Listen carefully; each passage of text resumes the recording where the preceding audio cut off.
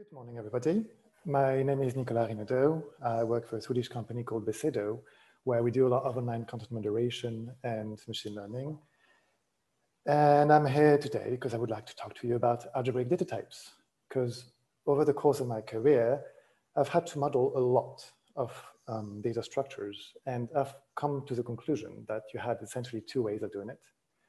You could either do it with algebraic data types, or you could do it wrong. And I have done it wrong quite a bit. So what I'm going to do today is I'm going to show you all the interesting ways I've done it wrong, all the creative ways I've found of messing things up, and show you why they were bad, and hopefully show you why ADTs fix all of these problems.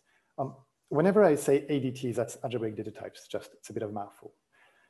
And so the promise here is that by the end of the talk, you should be convinced that the properties that ADTs have are worth using, and hopefully this will change the way you write code significantly for the rest of your career.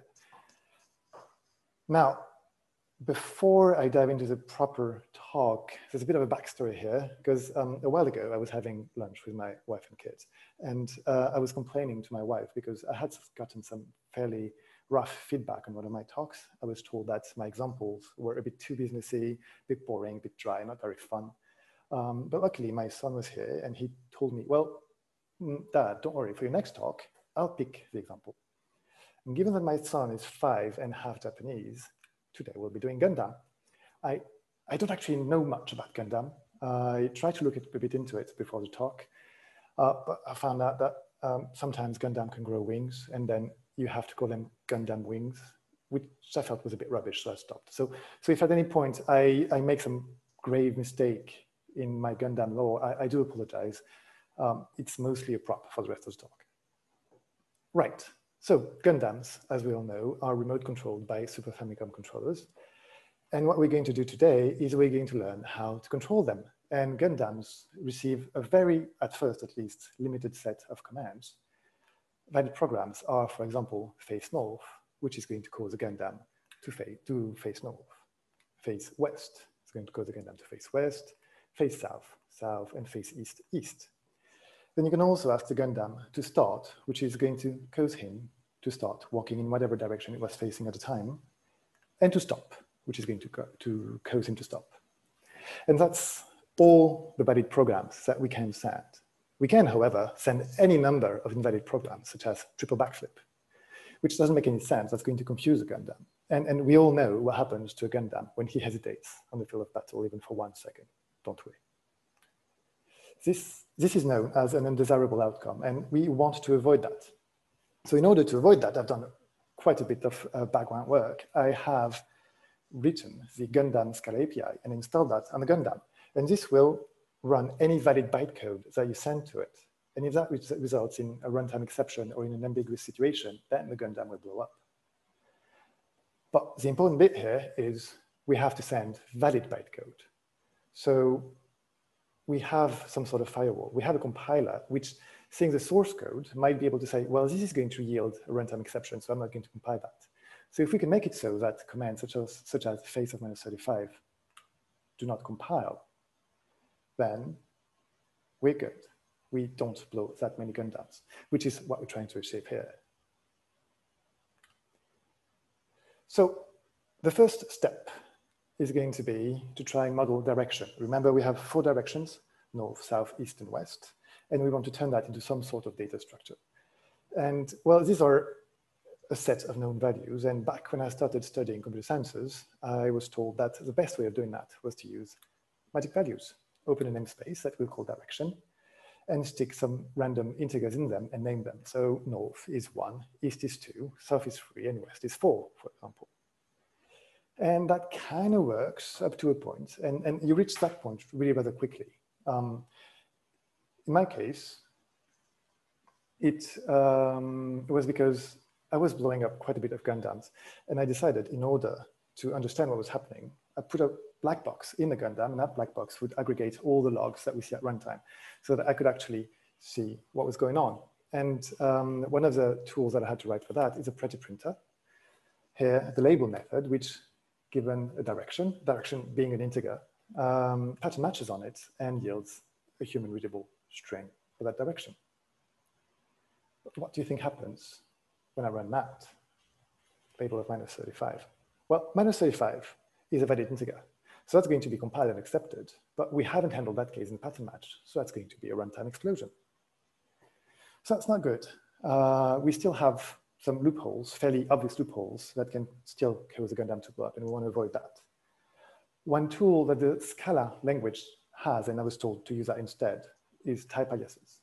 So direction is here declared to be an alias of int, and then we can rename all of our ints from before directions. Direction and int are the same type, it's just that we have a better name for it now. Then we can update label to take a direction rather than an int.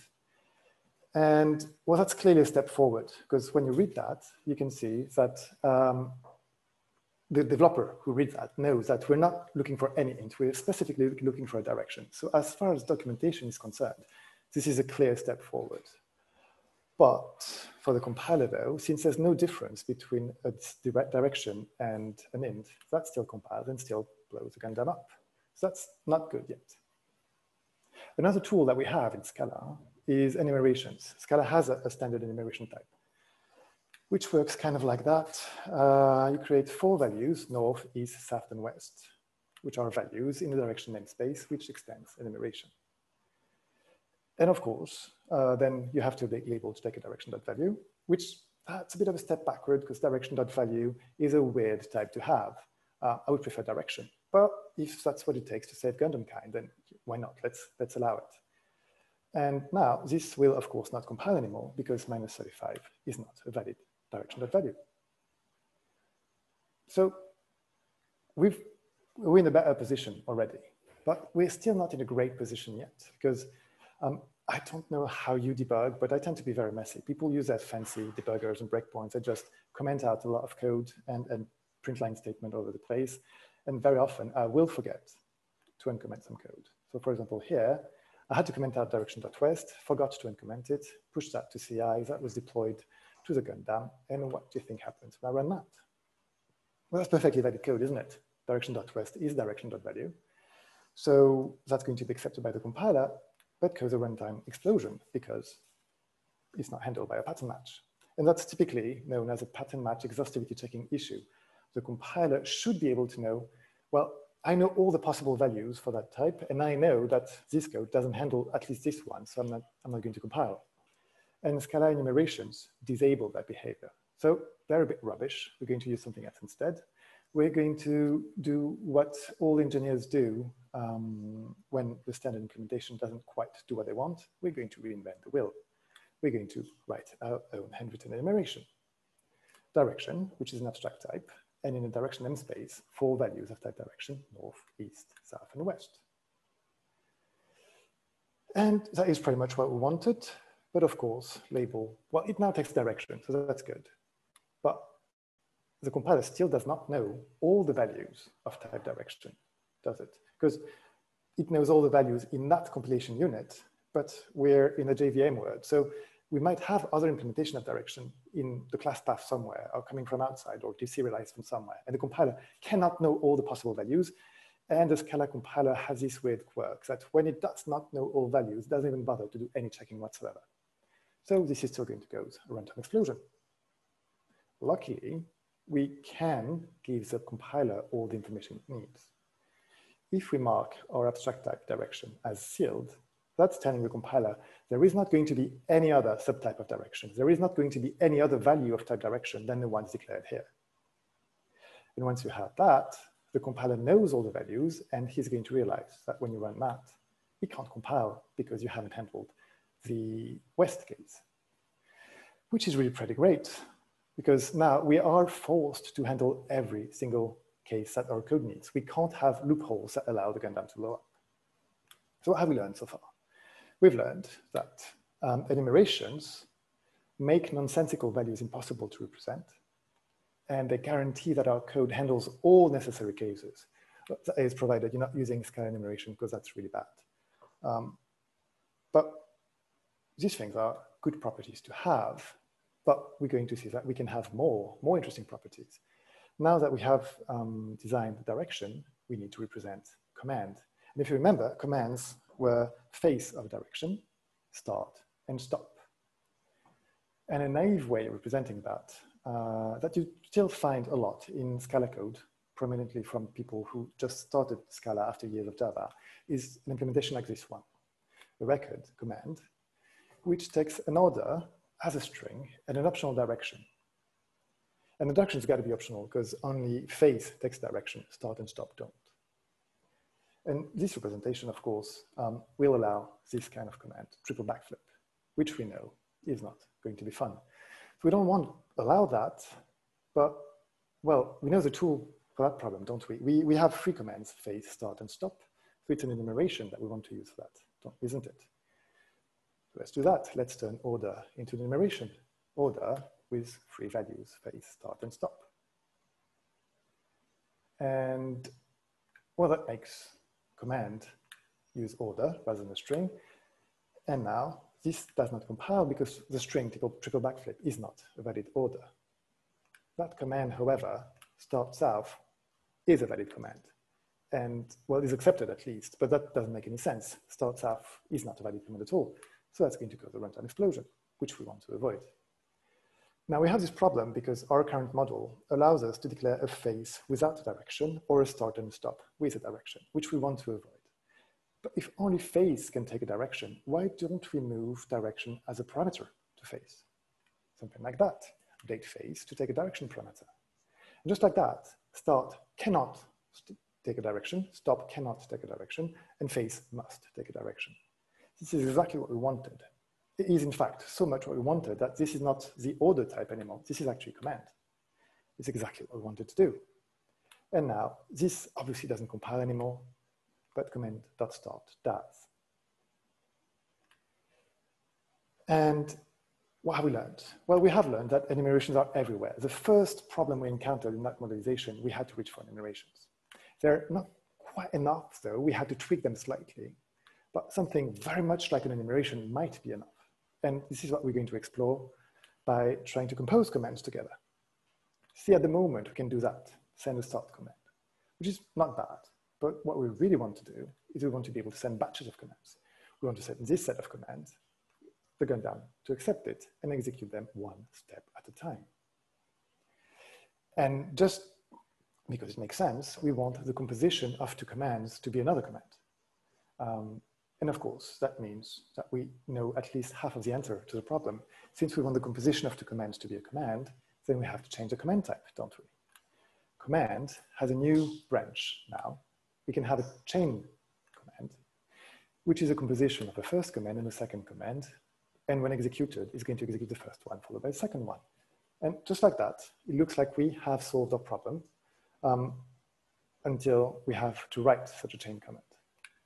This is what it looks like, which is not nice. If you squint, you can see that this is saying face east, start, stop, face west, start, stop. But I mean, it's not pleasant to read, and I had to write that. It was even worse to write, so I don't ever want to have to do that again. So we're going to indulge in a Scala tradition. We are going to write a DSL for that. The mechanism of the DSL are not very interesting, but this is what this does. Given a command cmd1, we can squiggle arrow it into a command cmd2, and that's going to yield the composition of the two commands. And it's good practice when you write a DSL to give terse aliases for the various elements of the vocabulary. So here are our commands, start, stop, and face, and our direction, north, east, south, and west.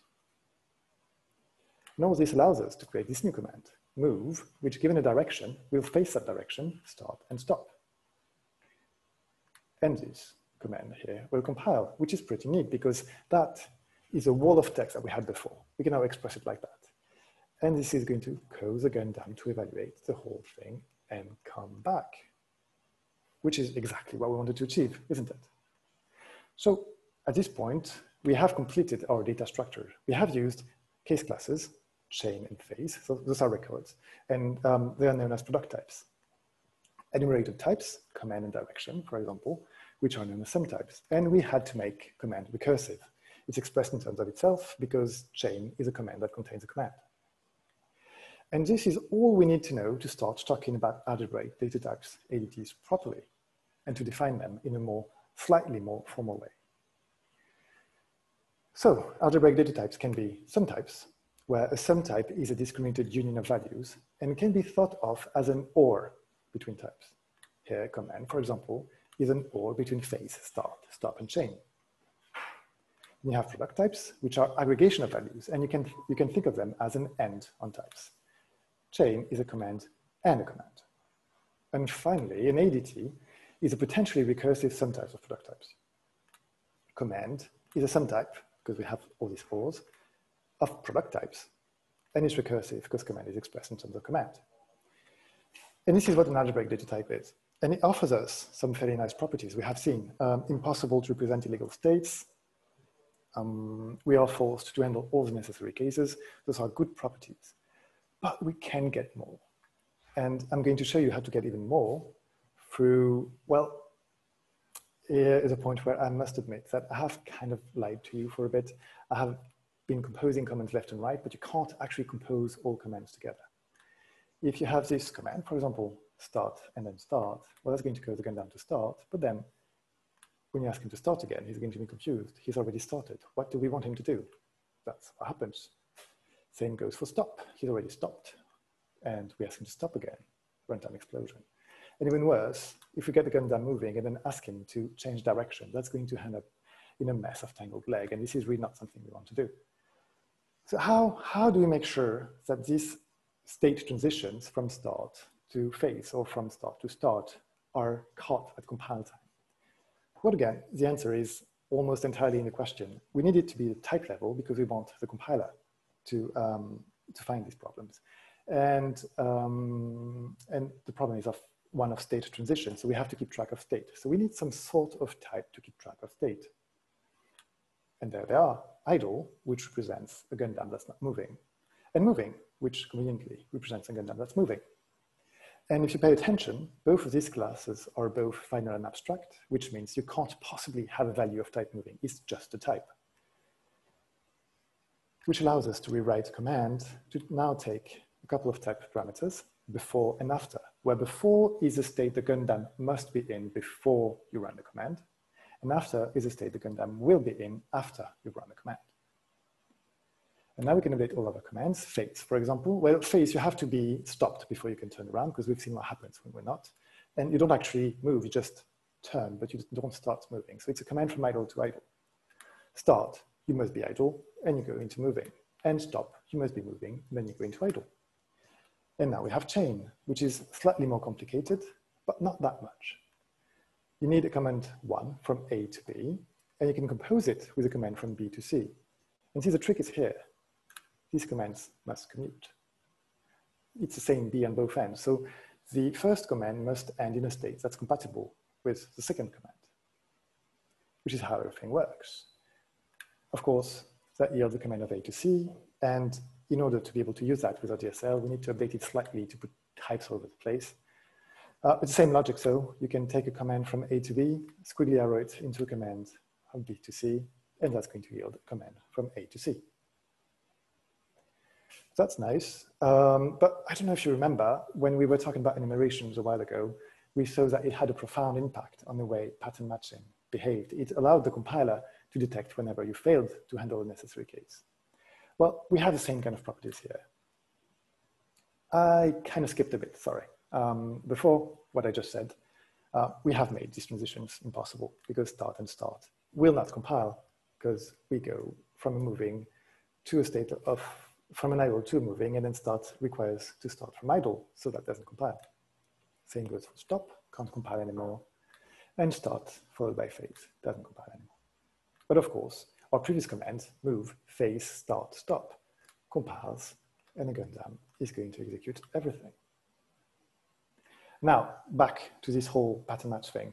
This is essentially the same method as our label from before, except now we're printing the label of a command which starts from moving. And we have two cases to handle. We have the stop case because stop goes from moving to idle, and we have chain because it's possible to have, for example, the chain of stop followed by face is going to go from moving to idle to moving, so it can start in moving, so we have to handle that. What do you think happens when I try to run that? It is a valid command, start, but it's not a command from moving to anything because it's a command from idle and the compiler is going to reject it, which is quite nice.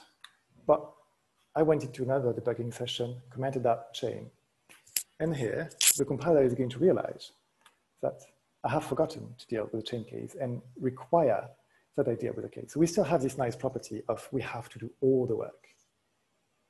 But then if when I incremented chain, for example, I realized that I had forgotten to handle the start case and I add it, then the compiler is going to tell me, well, start is not actually possible in this position. Don't do the work, it's not needed. The compiler is going to make sure we do all the work, but only the work that we have to do. No, it's going to identify the work that we don't have to do, which is the best kind of work, isn't it? So we also have another property. It's a bit of a weird one. I'm not sure how useful it is, but I do find it very cool. If you look at that pattern match here, what's T? It's a type variable, right? It's a variable that holds a type. And not only do we have a type variable, I didn't know you could do that in Scala. The compiler actually knows what type goes in that variable. I find it really very cool. I've never had to use it, never found a use case for it, but I have been told that people who write statically typed, purely functional programming language compilers find that very useful. Don't actually do that for a living, so I don't know whether it's actually that useful, but I do find it's very exciting. What have we learned?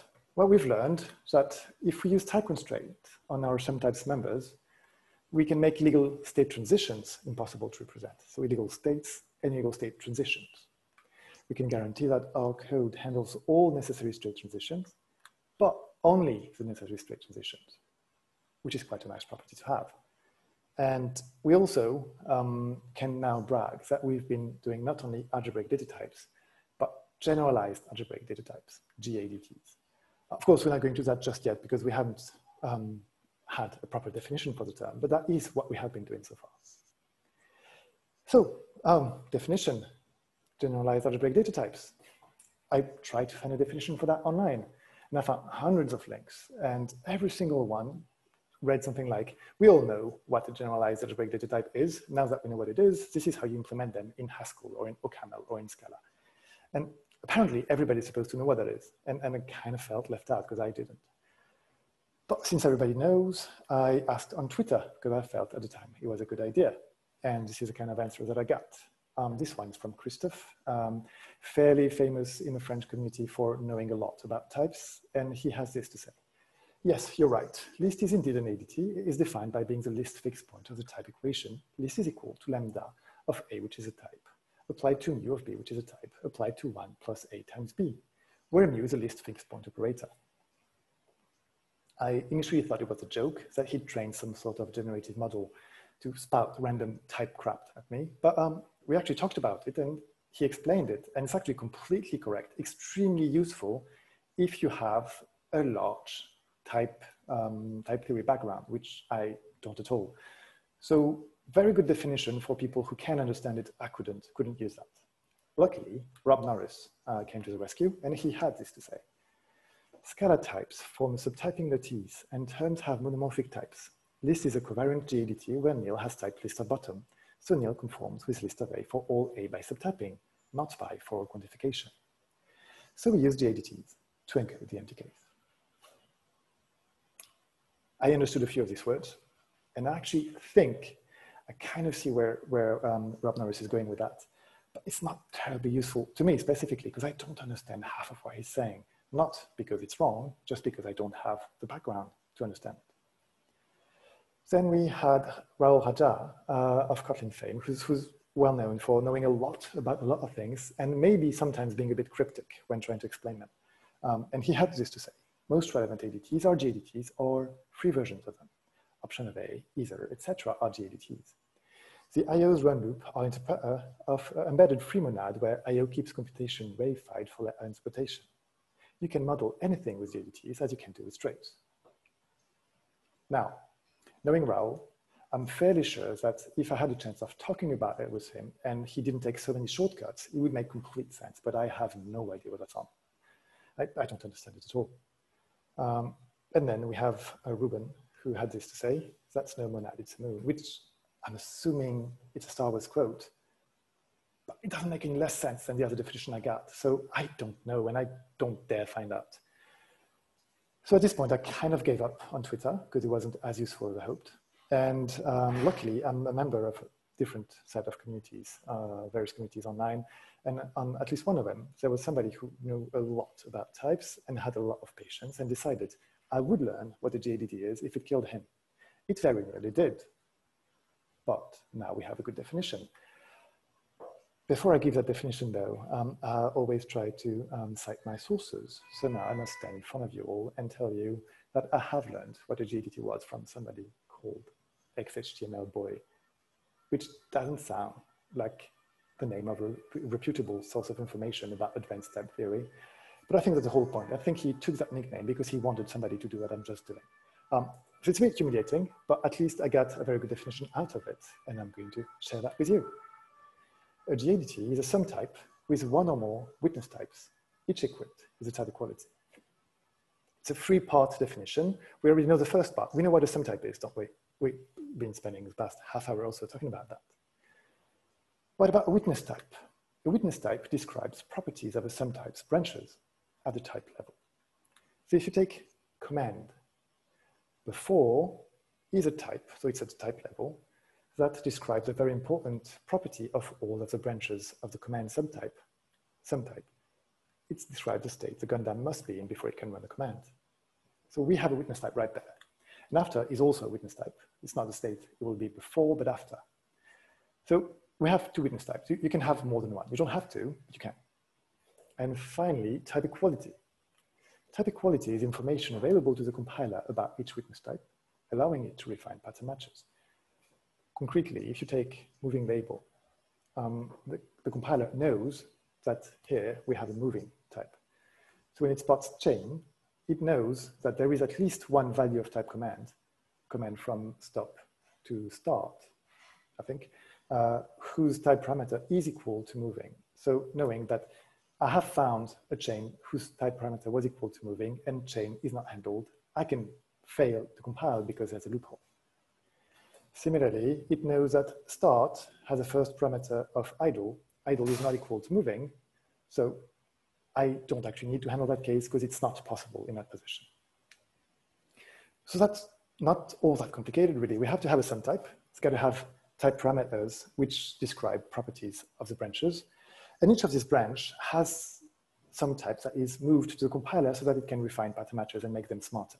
And that is, in a sense, what a GADT is. So why was it so hard for the Scala community to actually give me an answer? Well, take a look at this sum type in Scala, option. It's a sum type with two branches, sum and none. And it represents the potentiality of a value. So if you have a sum, you have a value, and if you have a none, you don't have a value. If you look at it that way, though, what are sum and none? Well, there are types. You can create a value of type sum of A. So there are types. And they encode very important properties of each of the branches of option, don't they? Sum is a non-empty option, and none is the empty option. Those are pretty much witness types, according to the definition we just saw. Do you see where I'm headed with this? If you take a look at that saveget method, saveget takes a non-empty option and returns whatever was inside of it. And the compiler, knowing that if we take a non-empty option, a sum, knows that sum is equal to sum, so we have to handle that case, but sum is not equal to none, so we don't have to handle that case. And that is exactly type equality. So in Scala, you can't declare a sum type that doesn't have witness types and type equality, which is why it's so very hard for us to understand what a GADT is, because you can't not declare one. So you can't really see the difference between a regular ADT, a regular sum type, and a GADT, because in Scala, they happen to be exactly the same thing. In conclusion, what we've learned here is that we're, in the Scala community, all a bit strange about GADTs, but they have an actual easy to understand definition. It's just that Scala is really bad at helping us see it. But if Scala is so bad at it, how about some Haskell? Because Haskell makes it a lot more obvious. In Haskell, this is how you declare option. Option of A is either a sum of A or a none. But critically, sum and none here are not types. They're just functions that given an A returns an option of A or a none. So not a none, an option of A, that's the point. Those are not types. So that means you can't write saveget because you don't have a type to mean non-empty option. That does not exist. So we have to create one, and how do we do that? we create that, we add that property by manually adding a new type parameter, phantom, which can be either empty or non-empty. And then we write some smart data constructors that, given an A, will return an option of non-empty, which is always a sum, and given a non, well, and for none, just returns a none. And when we export all of our modules public interface, we conveniently forget to export the regular constructors, and we only export the smart ones, which means that by construction, we know that outside of our module, it is not possible to have an option of non-empty, which is not a sum, and an option of empty, which is not a none. This allows us to write safe-get, because now we know we want an option of non-empty, and we deal with the sum case easily, because, well, that's just unwrapping the value. But we still have to deal with a none case, because even though we have made it impossible to have a none of type option of non-empty by construction, we haven't proved that it was impossible. The compiler does not know that. It's lacking, clearly, type equality, which in Haskell, you add by using the ADTs. Option is now still has a type parameter phantom, but now sum is explicitly a function from A to option of non-empty, and none is explicitly a function to option of empty. And at this point, the compiler knows that if you have a sum, then it must be an option of non-empty. And if you have a none, it must be an option of empty, which allows us to rewrite safe-get. And the compiler will know that none is an option of empty, which cannot be equal to an option of non-empty, and it's completely fine with us not handling that case. We get another fun property. The whole code here is not interesting, but if you look at OPT, it's of type option of phantom of A. Phantom, not a specific value, just phantom. But yet, in the sum branch, we call safe-get of OPT. And if you recall, the type signature of safe-get was option of non-empty, not option of any value, option of non-empty. That's not the type of OPT, is it? Turns out that the Haskell compiler knows that in the sum branch, OPT must have type option of non-empty. And so in that branch, locally, in that branch only, it changes the type of OPT, which allows safe-get to compile, which I find really very cool. But again, probably only useful for people who write compilers for statically typed functional programming languages. But I still find it really very cool. What have we learned here? Well, we have learned that Haskell makes DAGs very clear. You need some types, but that's not good enough because then you can't have properties about the types. So you need witness types. And the witness types are almost good enough, but you need type equality in order to be able to refine pattern matches for the compiler. And in closing, if you only remember one slide of this entire talk, ADTs and GADTs make illegal values impossible to represent. They also allow the compiler to make sure that we're dealing with all necessary cases, but only necessary cases, which are, in my opinion, very important properties for a data structure to have, because it means you can't possibly have these dodgy states that you know you want to handle, but they're not possible, but you're not sure because you don't have a proof that they're not possible. So you kind of have to write the code. But it's just, when you have a value, you know it's legal. You don't have to double check it. It's just a good value by construction. And it also makes sure that you don't forget to deal with the cases, so you don't have loopholes, and you don't write code that's completely useless, but you're not sure, so you still have to write it. So given all of these properties, I feel it is completely irresponsible to not use ADTs when possible, because then you lose so much safety in your program. And it also makes your program far more terser because you have a lot less tests. And do we have any questions? Because if you're not sure what to ask, I have a couple of suggestions. We've got a couple of questions in Q&A bit, but you've got time for your bonus material as well. So feel free to head away with both. Like to go both. Okay, I'm not sure I have time for both. I'm going to do the discriminated part because that's important. Thing is, when I gave the definition of sum type, I said sum types were discriminated union types. And nobody stopped me. Everybody said, well, yeah, of course, discriminated unions. Everybody knows that. But I didn't. So I think it's worth explaining why I mean that, what I mean by discriminated union types. And in order to do that, I need to talk about what union types are. And initially we had non-discriminated unions. In C and C++, you could write the union of int or string, which was composed of an int value or a string value. But you had no way of differentiating between the two at runtime. So you could not write print union, which given a union would print the correct one. At compile time, you just had no way of knowing that, which was a bit of a pain. So people came up with the idea of using explicitly discriminated unions, which works like that. It's quite a bit more code, but you first need an enumeration, which declares two tags, int and string, and then a larger structure, which is composed of a tag, which is telling us what our union contains, and a union, as we've seen before.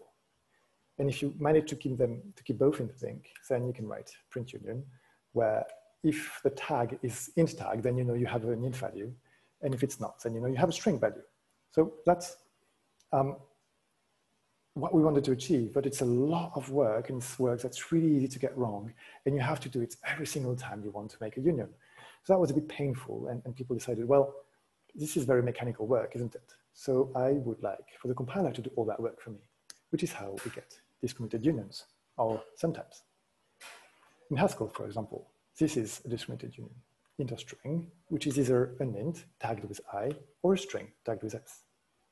And then print union is just a case of pattern matching, and if we have an I, then we can print the int, and an S will print a string. So there's no possible ambiguity here. You can do the same thing in Scala with a bit more code, but hopefully that's getting better soon. Int or string is either an I of int or an S of string, which allows us to print union with a pattern match, again, like before. Those are discriminated union types. Then we have the dirty style unions, which are just a bit weird because, well, they look discriminated, don't they? Here, if I print union of int or string, then if it's an int, then I print int, and if it's a string, I print a string, which sounds like it's discriminated. But then if instead I have an int or int, the compiler doesn't know how to make the difference between the first and the second one, and it's going to fail to compile. That gets even worse if you start using parametric polymorphism, because type information is lost at runtime, and the compiler can't make a difference between the list of string and the list of int, for example. So it's not entirely clear what dirty style unions are. They're a bit weird, but I'm sure they're going to be very useful. And we've learned that discriminated means that you can differentiate between values at runtime. And there are multiple ways of encoding this, and Scala 2 at least uses runtime type information to make the discrimination, I believe. So that was the bit about discriminated union types.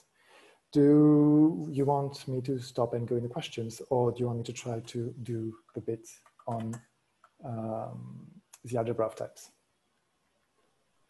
We've still got just over 20 minutes left, so whatever you feel that you've got time for, really. Yeah, that would be time enough, I think. So, the algebra of types. Because we've been calling types algebraic data types for a long time now. What's so algebraic about them? Why algebraic? And that's what we're going to explore now. But first, I need to introduce a notion. It's a notion of cardinality. The cardinality of a type A is a number of values of that type. So for example, in Scala, we have nothing, which has 0 inhabitants. It's just a type, can't have values. That obviously has a cardinality of 0. Have unit, which is just a single value. So that must have a cardinality of 1. And finally, we have Boolean, which is either true or false. So that's cardinality of 2. And if you try to explore the cardinality of some types, such as either of A, B, for example, well, the inhabitants are left of A and right of B. But then we must know the cardinality of left of A and right of B. Left of A contains a left of A for any A. So it's got exactly as many values as A has. So it's got a cardinality of A. Same goes for right, it's got a cardinality of B, which means that either of A, B is all the values of left of A plus all the values of right of B. It's got a cardinality of A plus B. And that plus sign is no coincidence. Some types are called plus because you add up the cardinalities. Now, I have to introduce the notion of type equivalence. I'm going to say that two types, A and B, are equivalent if they have the same cardinality. I used to call that two types being isomorphic to one another, but I've been told that this was not actually quite correct. Not entirely sure why, I still haven't understood, but since some people object to it, I'm calling that type equivalence in this talk. And now that we have this notion of equivalence, let's do some algebra. In algebra, you can write 1 plus 1 is equal to 2. And this actually translates very well to sum types, because either of unit to unit is equivalent to Boolean, because either of unit is coordinate of unit plus coordinate of unit, so 1 plus 1, which is equal to the coordinate of Boolean, which is 2.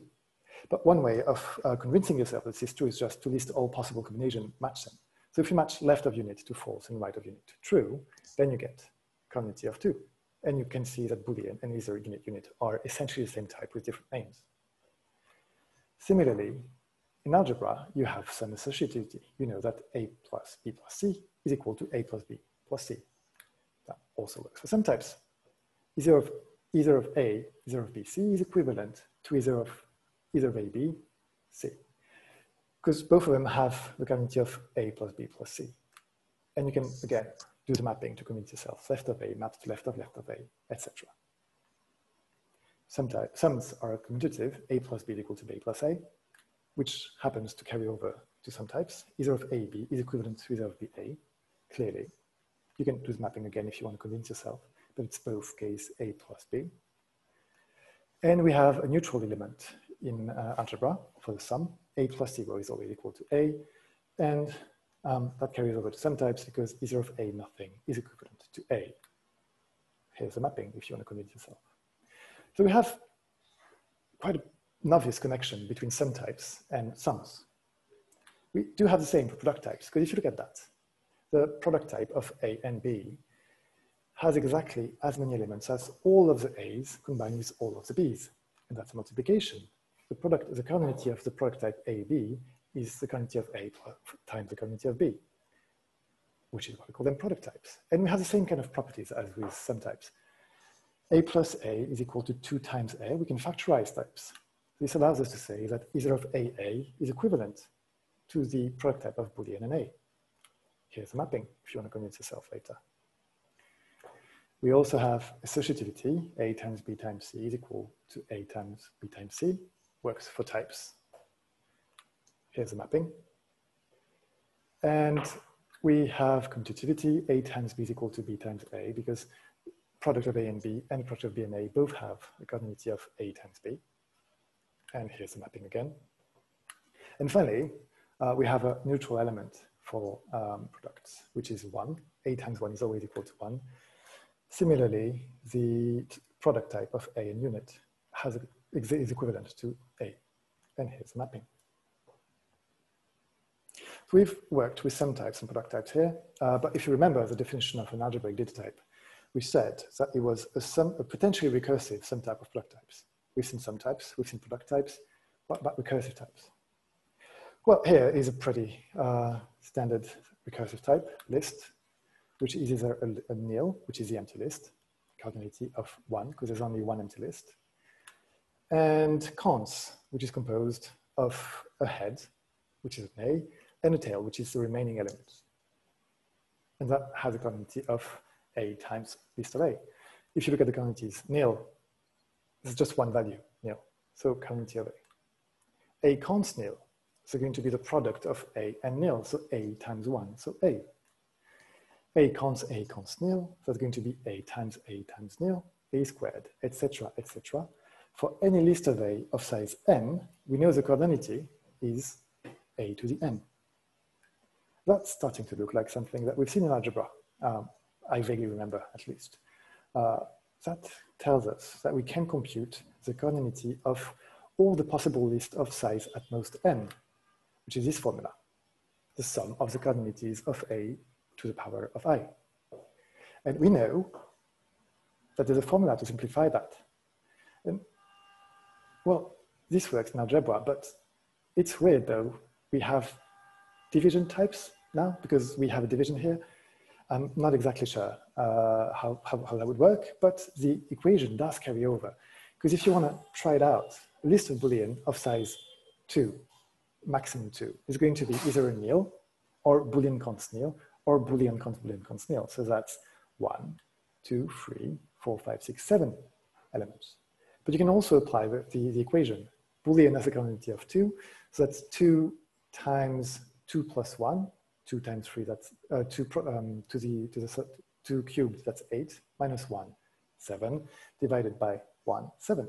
And that works for all cardinalities. So if you have a list of Boolean Q of size 3, then you get 15, which you're going to write of the table to look at all possible composition. But you could also simply apply the formula.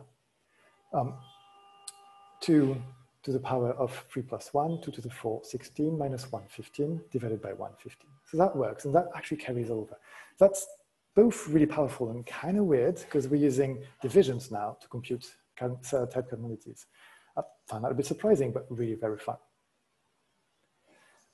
So what have we learned? We've learned that ADTs have a deep connection to the algebra you know. You can use this connection to prove fun facts about types, and you can clearly also use it to pad a talk and look clever.